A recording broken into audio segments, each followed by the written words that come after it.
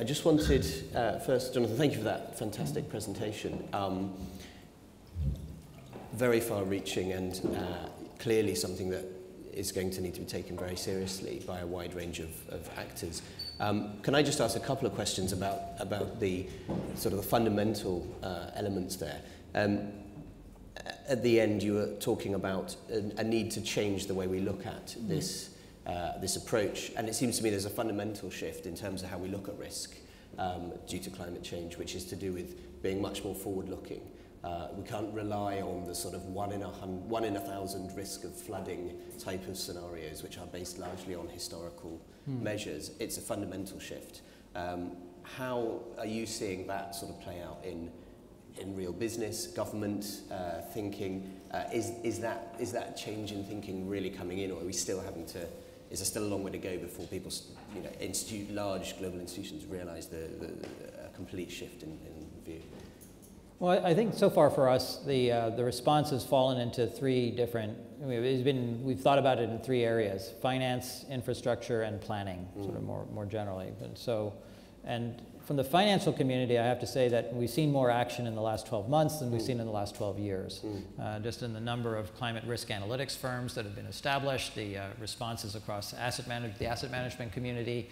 As was known, Larry Fink put out the letter to shareholders, which highlighted not only both the physical and the transition risks associated with climate.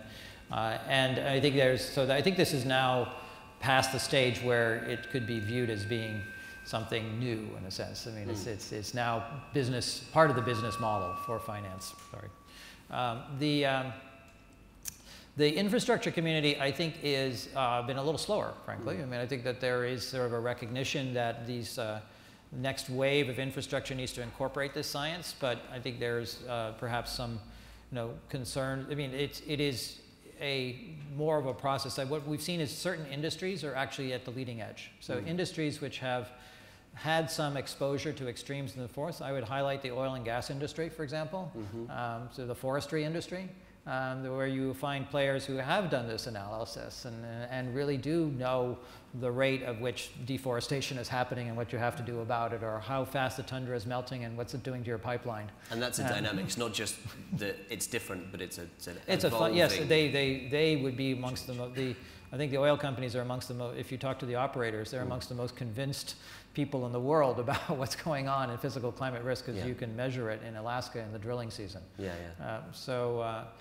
And then finally, public sector is the last one, which is the planning part. And I think there it's been a bit, I have to say, reactive.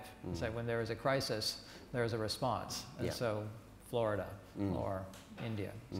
Yeah, and then just on behavioural change, because I mean that's a major part there. And I think that's something which certainly at a personal as well as at the sort of large institutional level, we can understand that there has to be a big shift there. My sense is that behavioural shift in a social sense takes quite some time. I mean, we're already feeling the impact of climate change. Behaviours have changed, but have they changed enough? And how do you see the interaction between that behavioural shift and the institutional shifts, which you're saying are in some cases very advanced? Well, I mean, I enjoy the topic, and I find this question of what's a crisis to be fascinating. It's like, defining crisis is sort of this. I define it by the outcomes. It's like a crisis is when we do things differently. Yeah. And so, under what situations do we do things differently? I can tell you, in North America, apparently we do things differently when we want a football stadium. We clearly have a football stadium crisis. So, we will change our zoning codes. We will adapt our tax structures. We will mobilize employment in order to have a football stadium. Affordable housing, not so much. But the question of climate then, I mean, falls into that category. When do we define crisis, and how does that change our doing business as usual conversation? And I think some places clearly have. Physical climate risk is spatial. And so yes, India has changed and will continue to change. And I think China is actually changing. They're experiencing those flooding impacts, and hence the Sponge Cities initiative. So we do see that. And I'd argue that China and Asia more generally will be at the center of this change, that behavioral shifts. As you can see in China, it happens very quickly when we've defined a crisis. So, so we've all been bumping elbows now. So like that. Great, thank you.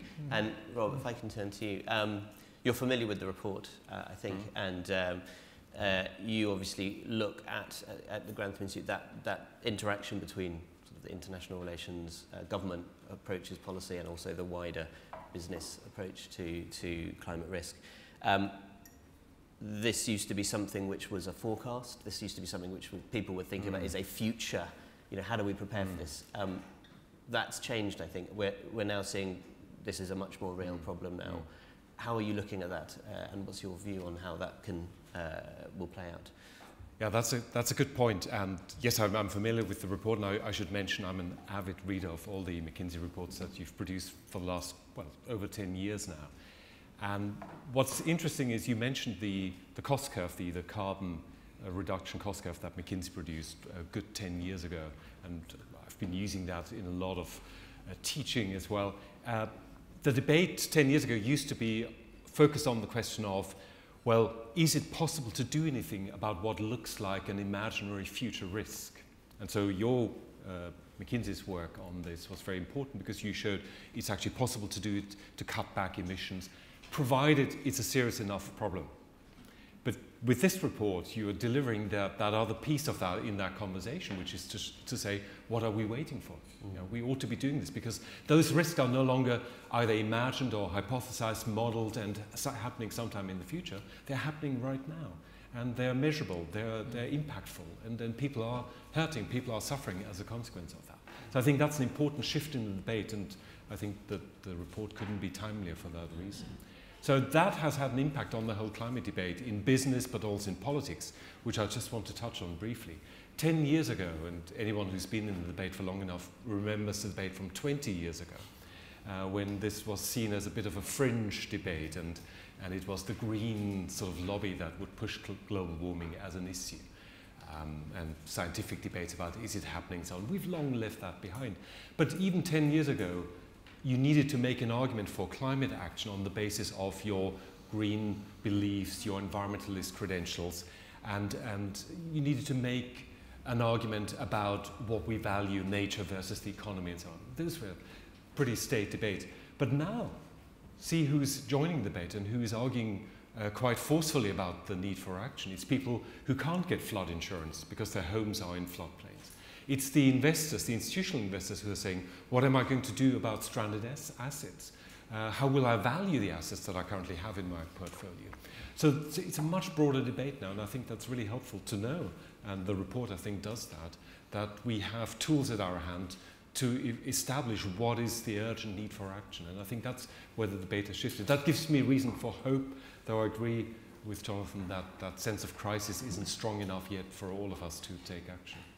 And we obviously have COP26 coming up towards the end of the year. Hopefully that will be able to go ahead. There's been a bit of discussion around that because of the coronavirus outbreak. But assuming it goes ahead, or assuming those international discussions do continue, there is a sense that the whole outcome of being able to deal with climate change is based on every one of these big round of debates comes.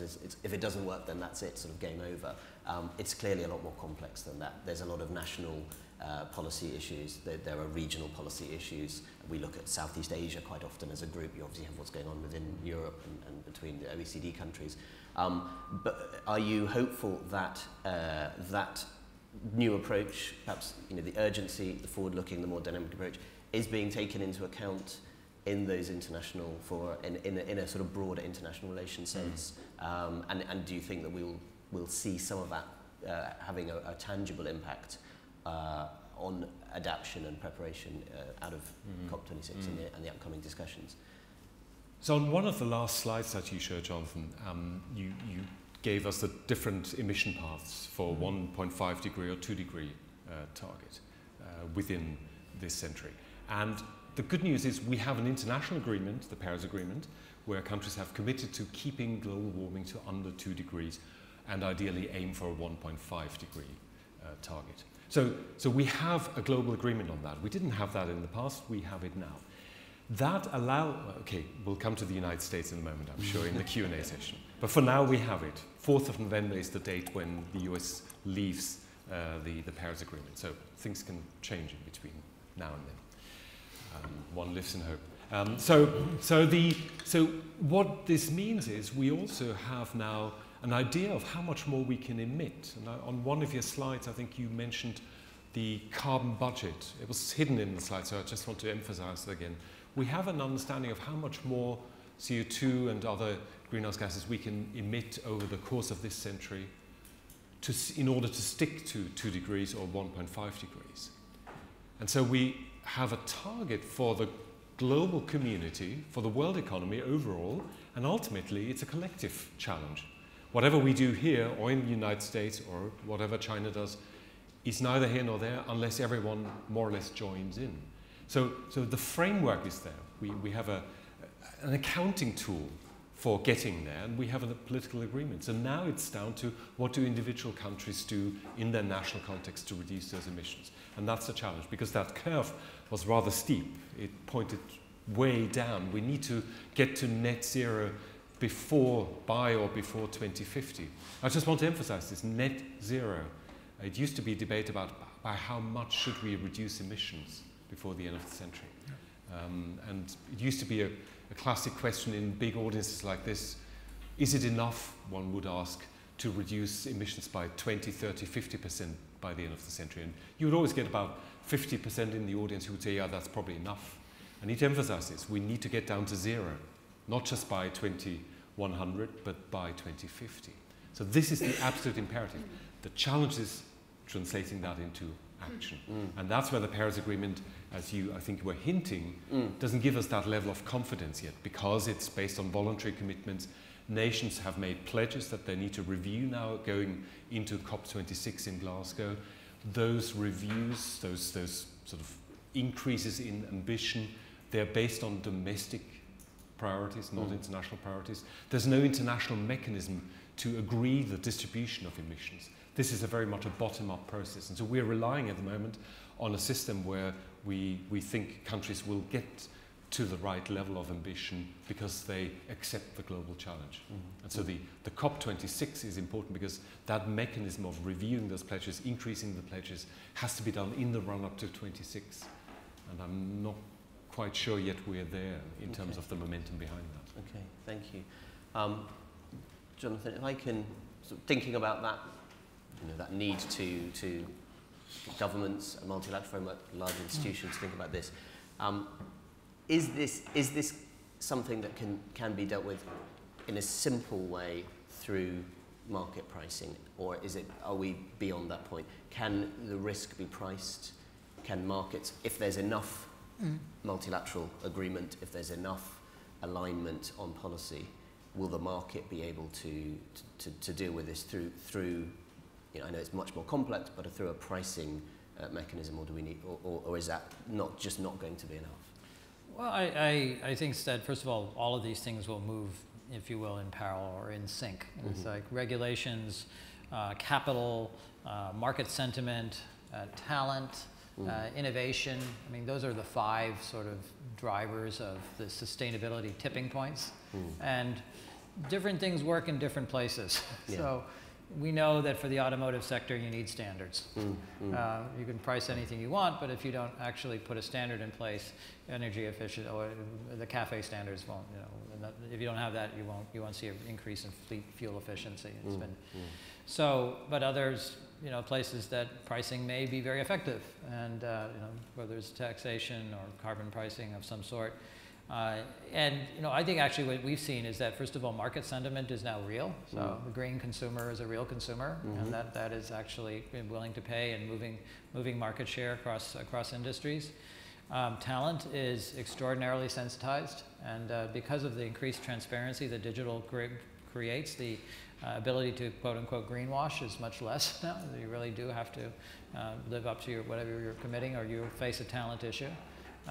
And then finally, innovation responds. I mean, as these markets develop, we are seeing, the learning curves are materializing. Costs of whether it's renewables or carbon or grid storage, is continuing to decline. So each of those things has its place. The question that Richard raised is absolutely right. It's like, so are we going to run out of runway here? What's our time frame? If you look at the 1.5 degree pathway, that's a vertical line. So that is actually the next subject for MGI research, Okay. is the cost of that transition. Right. And we frame it that way because it's a real cost. Yeah. I mean, there are assets which will be stranded by transition as much as by physical risk. And so in some ways one has to weigh those two, neither particularly appetizing paths, and decide which one is the more effective approach. Okay. Great. I just want to take a couple of questions. Well, sorry, did you want to just respond quickly? Just quickly on carbon prices. It's an interesting debate that keeps coming back, particularly in the context of economists and business leaders talking to each other. So it's, in a way, it's the holy grail in that debate. Yeah. Do they work or not? I just want to make one point. We haven't even tried carbon pricing properly. Sure. The World Bank's high-level panel on carbon pricing that produced a report in 2017, Nick Stern from the LSE, our chair at the Grantham Institute, but also Joe Stiglitz and other economists came together and tried to establish what would be an optimal carbon price. And they came up with a figure of between 40 and 100 US dollars by 2050. That would be an optimal price. Look around the world. Where are carbon prices at the moment? In the European Union, we've just, thanks to some reforms, pushed up the price to about 28 US dollars, 25 euros, thereabout. So that's still far off where it should be. The Chinese pilots that they've run in 7 cities, they see carbon prices at the moment between, I think, 3 and 4 US dollars and 10 and $11. And in California, last time I looked, it was 14 to $18. So I'd say we haven't even tried, right? Before we write off carbon prices, how about we put in a proper carbon price that reflects the urgency of the task? So that would be my plea in that area. All right, thanks. Jeremy, you've got a microphone. I think you can just explain just give your name and your affiliation before you ask a question. Thank you. Thank you. Thank you, Jeremy Grant at PwC. Very struck, as I'm sure many in the room were, by, Jonathan, your slide on Ho Chi Minh City and the prognostications, which are pretty grim if that plays out. I was just flicking through the report, looking at your acknowledgement section, and noticed that Bristol City Council was acknowledged. And the reason I put those two things together is to ask a question, which is, cities surely are very much at the frame in terms of finding a solution here, at least for large amounts of the human population, given that urbanization is not stopping anytime soon. What's the role for cities here in terms of, bringing about pivot points and action and addressing this? It's a terrific question, and I enjoy, as an urbanist, I'll try to restrain myself. Well, first of all, a shout out to the Bristol City Council, for being forward-looking, in the sense that Bristol hasn't experienced major flooding, at least not recently that we've noticed.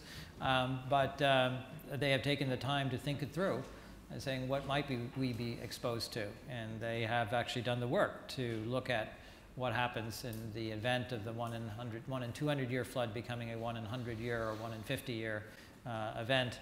They are effectively tide locked. So when that happens, then things flood, and it stays there. So and the downtown is in that sense not movable. So there's this very significant exposure.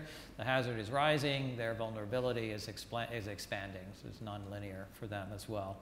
And that has as we note in the report, motivated them to go and start to look for additional funding from beyond the city's budget to provide flood defenses. So I think that is, from our point of view, is a good example of someone who has done the work to understand the risk and now is trying to adapt, in this case, to physically and financially adapt. So cities, in that sense, are they are going to be one of, if not the focal points for the system response. They will be where that vulnerability materializes, whether it's the transformers and the grid, or it's the flooding of the transport infrastructure. These things largely are urban. Now, there's not everything that's urban, but even things that aren't happening in the urban context do affect it. The wildfires in Australia would be an example of that. So I think that cities will be called on to respond, not only to the things that happen to them, but the things that happen around them that affect them. And so that notion of rural-urban integration, if anything, will be accelerated because of this systemic risk. And I think that's what it comes down to. This is systemic risk. There's no place on the planet which will be an island. And so all of our all of our cities.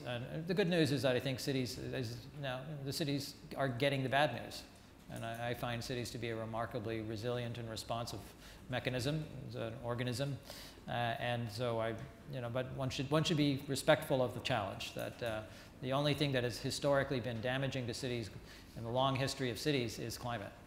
And that's the only thing that has effectively removed cities from the landscape, and that would be the Mayan Empire. So we don't need to follow that precedent. Well, I don't know if you have any. No. Okay. Yeah, we've got two questions there. Maybe Richard would, and then we'll go to the next one. Thank you, Richard Lilliston from Guess Asia. Jonathan, firstly, congratulations for what is a very thorough piece of work.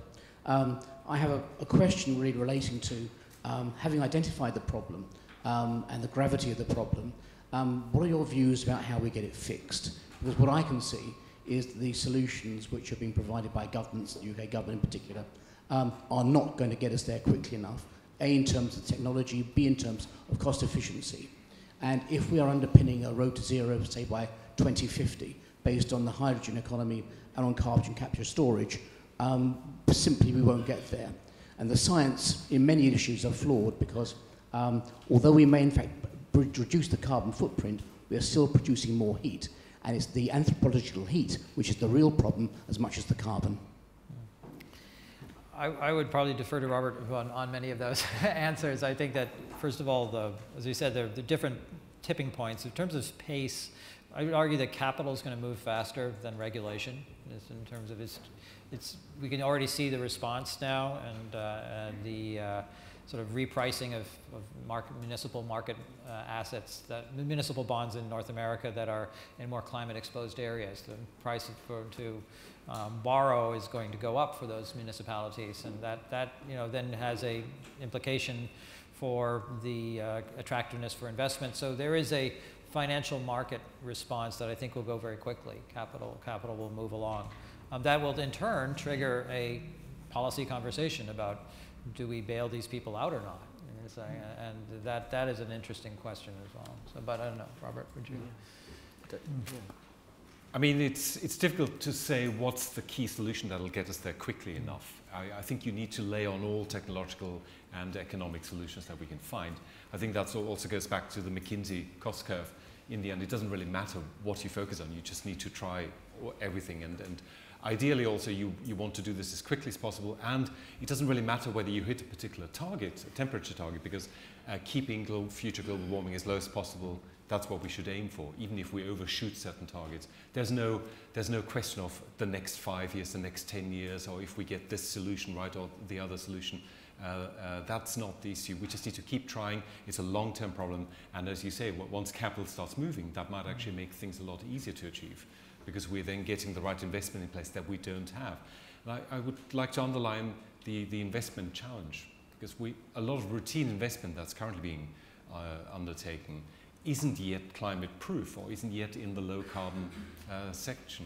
We've just had an interesting court ruling on Heathrow expansion that sent, I think, a powerful signal, particularly to the government, that whatever public infrastructure investment you're going to make, you need to start thinking about how that tallies with your legislated climate target. And so we can debate which solutions will work in what time frames. I think we just need to get going and start now across the board. That would be my key message. Thank you. And we had another question there, just in the middle. Thank you. Peter Williams from Bridge, a development consultancy in Beijing. My question, you mentioned the substantive actions China's taken domestically to achieve its Paris targets, but I wanted to ask about the Belt and Road.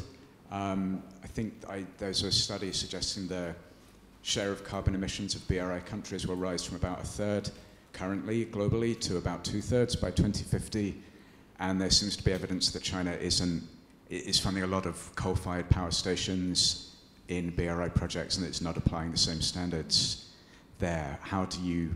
I just wonder what your take on that is. Is there evidence of change there? Well, I think, again, that's a mitigation conversation, but I think it's fair to those are the facts. I mean, I think China has funded a large amount of carbon-intensive energy production. It's not just coal, it's gas pipelines as well and other things. So I think they're right to be called out. I mean, that sense, I think the conversation needs to, again, become much more practical, if you will, about the transition and what is the sovereign risk that's entailed by continuing to rely on high carbon forms of energy production when there is an alternative. And so I think that's been the inability to have that conversation has been the challenge to date. So I think that, and ultimately, I actually feel like, first of all, BRI in the context of global infrastructure is not very big. So it's the global spend on infrastructure is in the trillions and annually, and BRI is in at the most the tens of billions. So I mean, there's a powerful. It has an influence, of course, and we see it all the time. But I think it's much more about China's own behavior that we were talking about, as opposed to changing the shape of global infrastructure, which I think is a very important conversation that requires us to engage with sovereigns around the world. I mean, I think ultimately this, as was raised in our conversations at Davos by a representative from Pakistan, is saying you can't make me choose between the environment and my ability to turn the lights on in a hospital. So that is a political reality. So we need to create an alternative.